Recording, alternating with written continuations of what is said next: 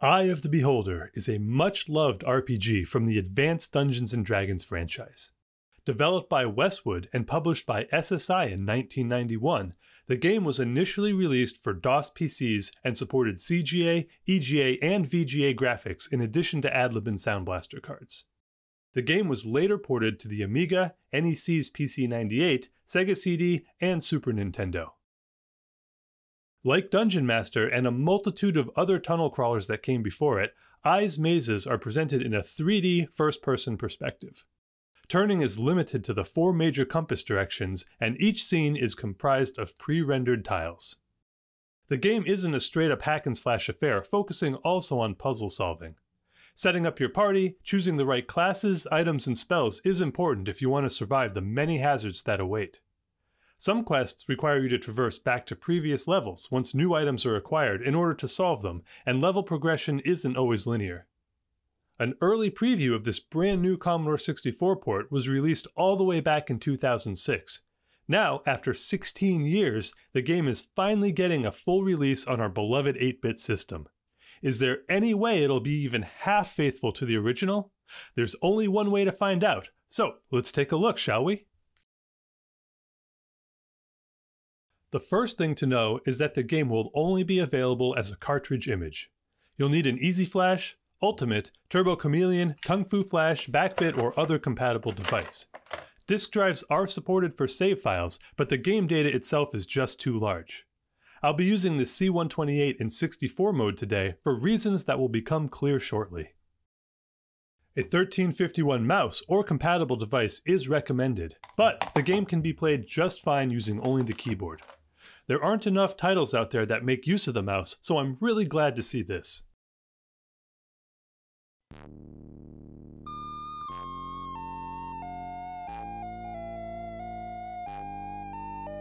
Starting with the intro sequence, which has been reproduced in its entirety, we can already start to see the care and detail that has gone into this port.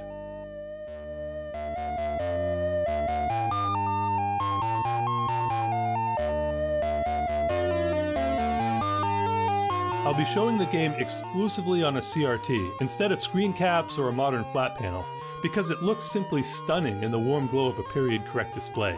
The softer edges and dithering just look right to me. It's harder to film it this way, but I hope you can tell just how good the game looks.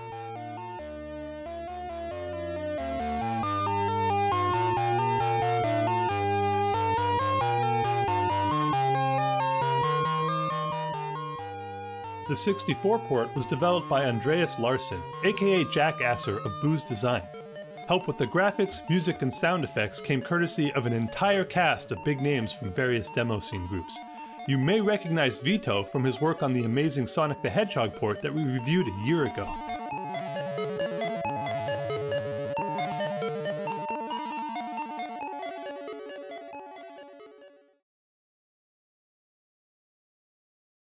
Here in the main menu, we can start a new game, load an existing save, and configure our input device.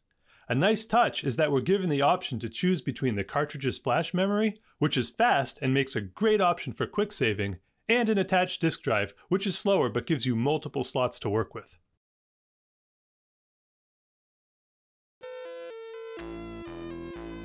Starting a new game takes us to the character creation screen. Here, we can assemble our starting party of 4 from a variety of races and classes taken from 2nd edition Advanced Dungeons & Dragons rules. Later in the game, the party can be expanded up to 6 characters, as NPCs join our ranks or we resurrect other fallen adventurers along the way. There are plenty of portraits available to customize each of your characters. I tried making my party all identical twins, but the game wouldn't let me. Foiled again.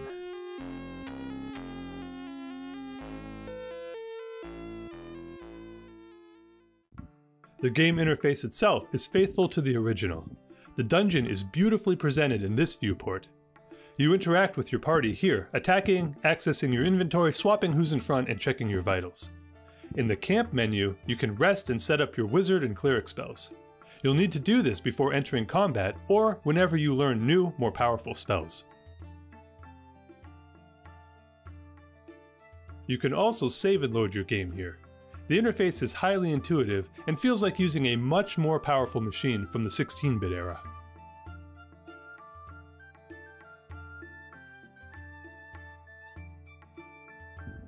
Accessing your inventory is also a point-and-click affair. Right-clicking on the note does exactly what you'd expect, and you can start to learn about the backstory and your mission. I'm already starting to forget that I'm playing this on a machine with only 64K of RAM.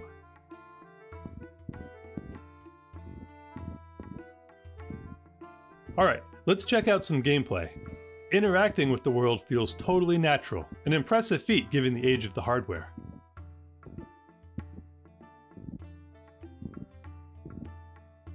The graphics were painstakingly converted by hand, pixel by pixel, and they look, well, I don't need to tell you, do I?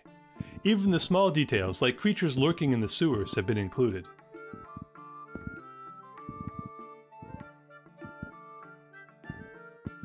Movement is also instinctual, using the familiar WASD keys from later FPS games. In the original PC version, the numeric keypad was used instead. I want to cast Magic Missile. Where are the Cheetos? A convenient in-game help screen is available by hitting H. Here, we can see all of the movement and action hotkeys. Character inventories can be quickly accessed with corresponding number keys instead of using the mouse, which is a nice accelerator. The keys are arranged in such a way that the most common actions can be performed without having to move your hand, just like modern games of today. WASD to move, Q and E to turn, number keys to access inventories and stats, and the back arrow to escape out of any of the context menus. The game can be played without a mouse, but I recommend using one for the most authentic experience. Left-click is used to pick up items and interacts with the game world. Right-click to use items, attack, or cast spells. One last thing to note is the auto map that shows where you've been and any unique features in a room. This is something the original versions didn't even have, requiring the time-honored tradition of manually drawing the map on paper. Having this feature is a huge luxury, making the Commodore 64 version even better than the original.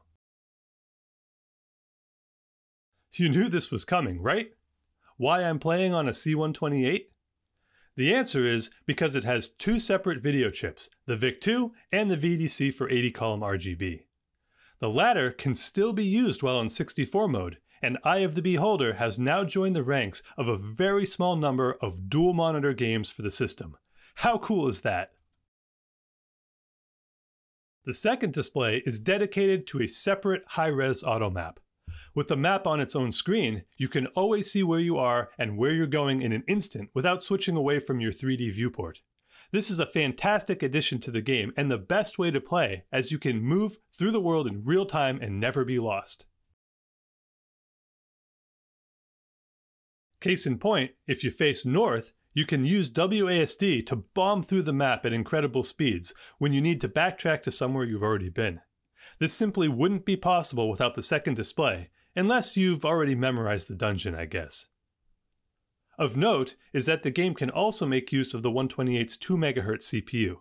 Currently, there's a known bug when using the 1541 Ultimate 2 Plus cart, but a fix is in the works.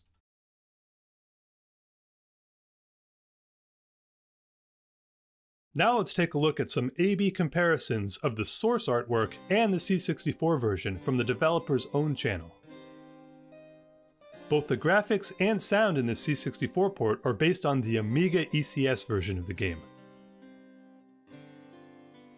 The artwork was initially converted to the 64's limited palette and resolution using scripts.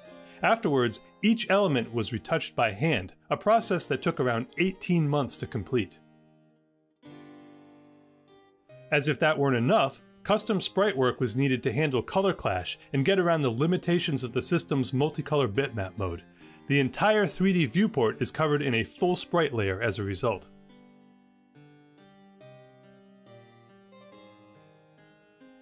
To make all this possible, Andreas created his own custom tooling using a modern development environment.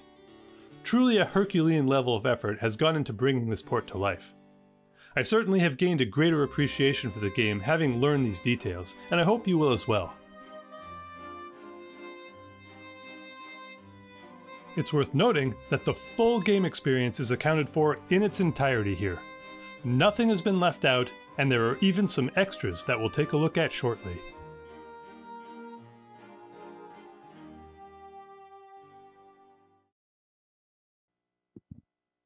Alright, what other tasty treats does this port have in store for us? First, transparency effects allow you to see that there are enemies lurking on the other side of certain grates and doors.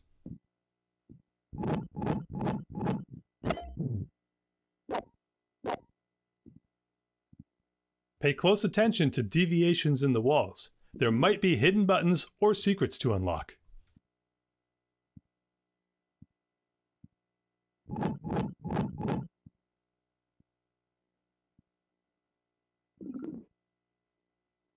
Some walls are illusory and allow you to pass right through.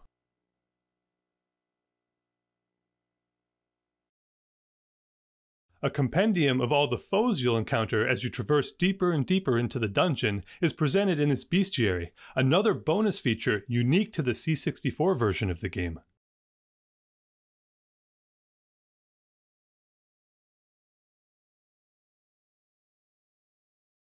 The inventory management screen allows you to kit out your weapons, armor, utility, and the like. Oh, yeah, like you don't pick up every single item you find lying on the ground in these games. Sure.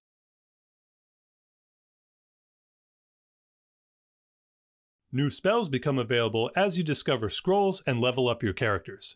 Over 45 spells in total are included in the game.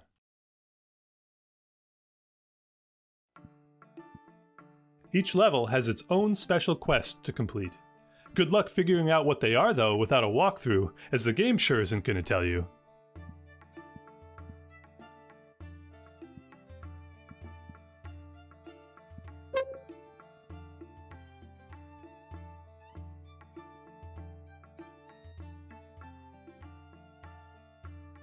I mentioned earlier how the game isn't strictly combat focused. This teleporter puzzle is representative of the types of challenges you'll face in the dungeons beneath Waterdeep.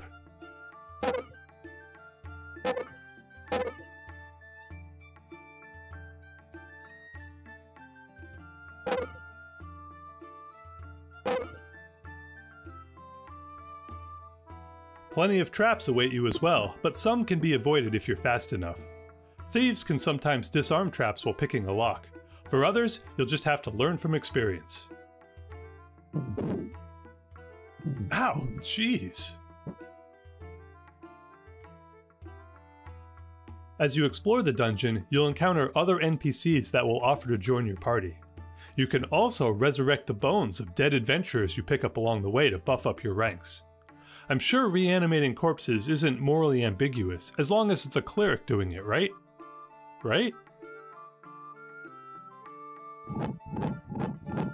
Other NPCs will give you quests, provide healing, advance the storyline, you know, the usual stuff.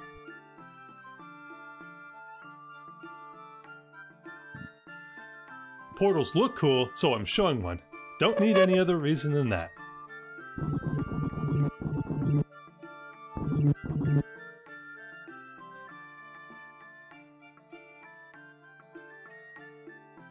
The game runs on both PAL and NTSC hardware.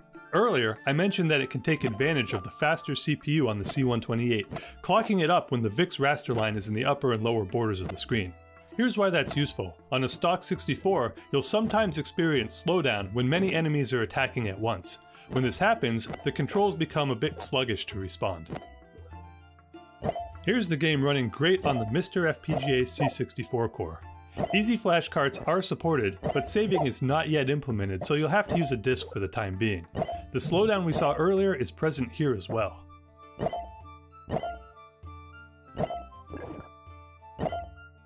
However, if we go into the cores menu and enable the C128 turbo option, we can then hit F3 in the game to switch 2 MHz mode on.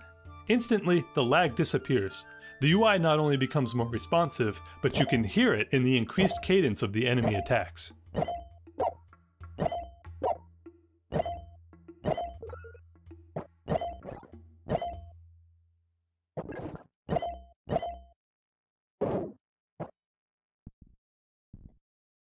Another great way to play Eye of the Beholder is with emulation.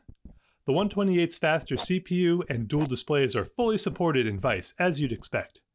The game also runs on the C64 hardware with firmware 1.6.1 or higher.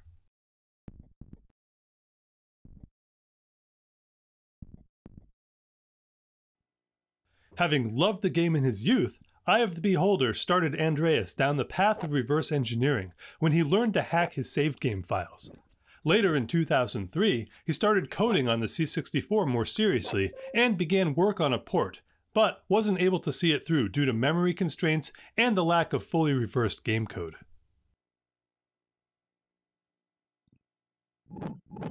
After painstakingly disassembling and creating a pixel-perfect Java port and an iPhone version that was never released due to licensing issues with the App Store, the C64 project was reborn. Even with the comparatively massive storage of the Easy Flash, bringing the game to life on an 8-bit system wasn't a cakewalk. It was still a huge challenge working within the constraints of available RAM and ROM. Remember, the PC version occupied two 1.4 megabyte high-density disks and required 640K of memory. The introduction alone is basically a tech demo in and of itself. Each scene required different techniques to bring to life, mixing multiple layers of bitmaps, character graphics, and sprites together to replicate the PC original.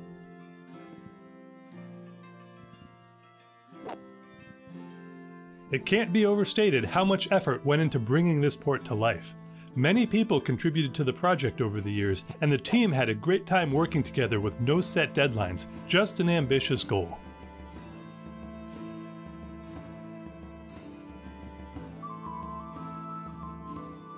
This achievement really raises the bar for the Commodore 64. It's definitely one of the most complex and in-depth games ever seen on an 8-bit system.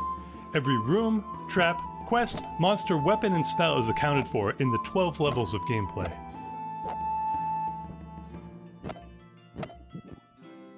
Eye of the Beholder will be released for the Commodore 64 and 128 this month and will be free to download.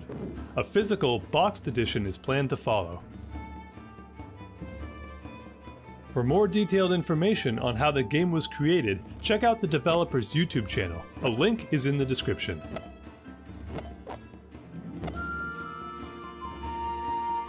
I hope you enjoyed this bit. Thank you so much for watching, and see you next time on Retro Bits. Roll the dice to see if I'm getting drunk!